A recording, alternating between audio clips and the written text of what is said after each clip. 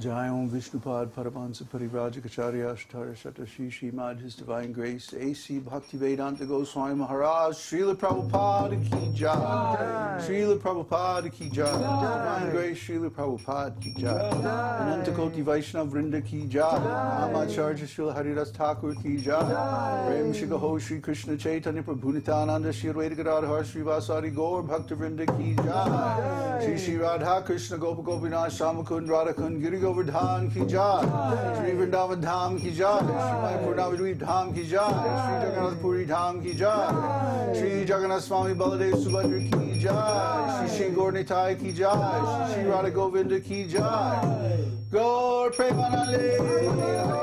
All glories to the assembled devotees. All glories to the assembled devotees. All glories to the assembled devotees.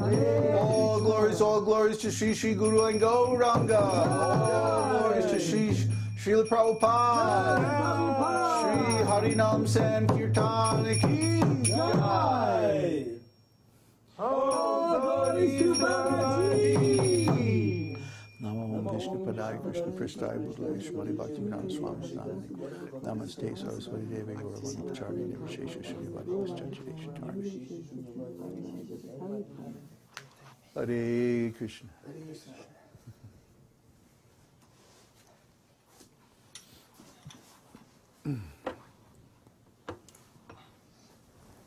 Nothing like nice little kirtan.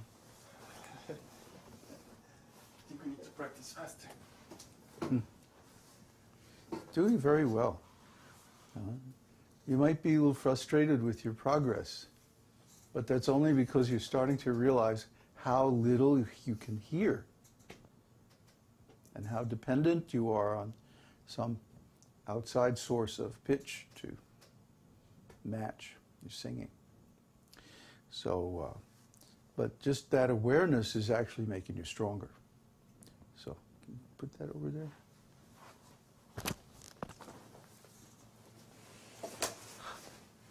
Yeah. Oy. So today is Srimati Radharani's appearance day.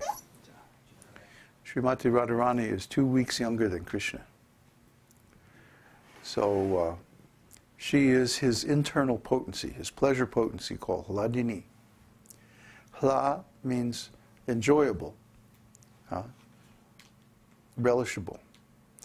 So his Krishna's pleasure potency is Hladini. And he also has two other very prominent potencies, Sandhini and Samvit.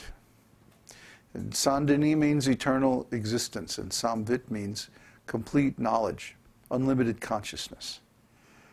So just like God is eternally existing and has complete knowledge of everything, inside and out, Also, he has complete transcendental bliss. And these are also known as Sat, Chit, Ananda.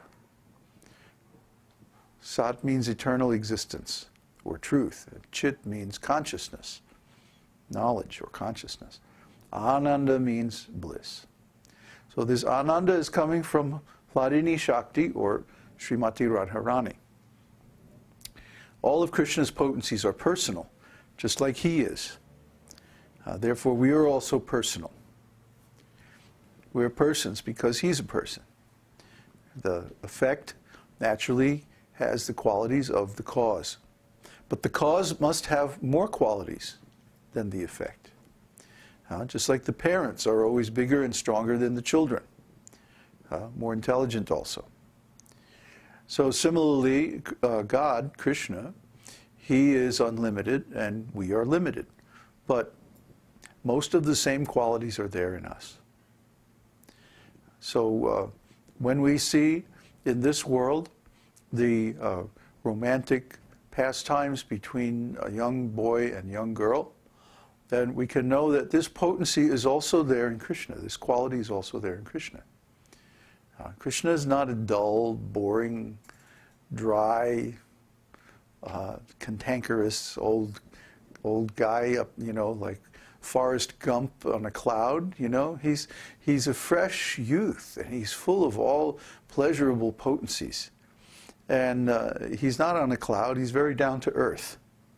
He likes to herd the cows in the forest of Vrindavan and dance with the gopis and play his flute and just generally have a great time. That's Krishna. Krishna means the ocean of pleasure or the reservoir of all enjoyment. One time Srila Prabhupada published a little booklet about Krishna because people didn't know who is Krishna. The devotees would go out on the street, Hare Krishna, Hare Krishna. People didn't know what they were talking about, because they were singing about. So they would hand out this little book, Krishna, the Reservoir of Pleasure. And this booklet explains the name of Krishna, Krishna's supreme position, and so on.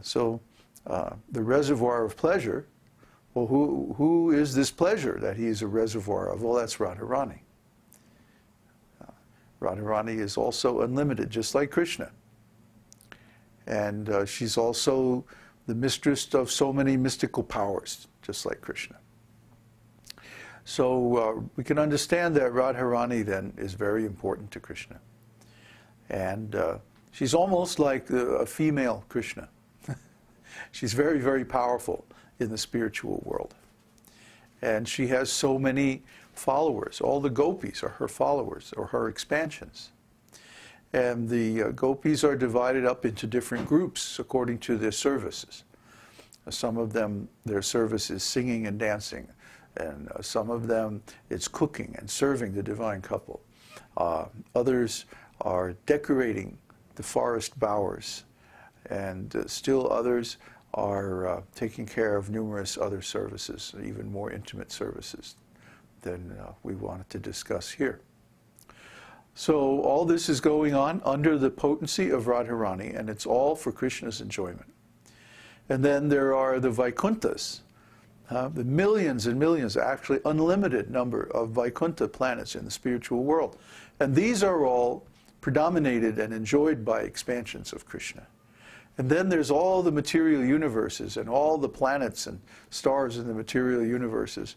And these are also Krishna's energy. Krishna is the proprietor of all of them. And he knows all the living entities in all of the planets.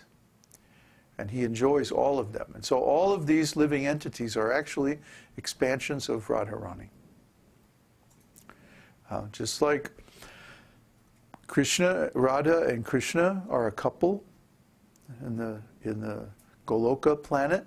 Also in the Vaikuntha planets you have Lakshmi and Narayan, or the goddess of fortune and Vishnu, supreme controller.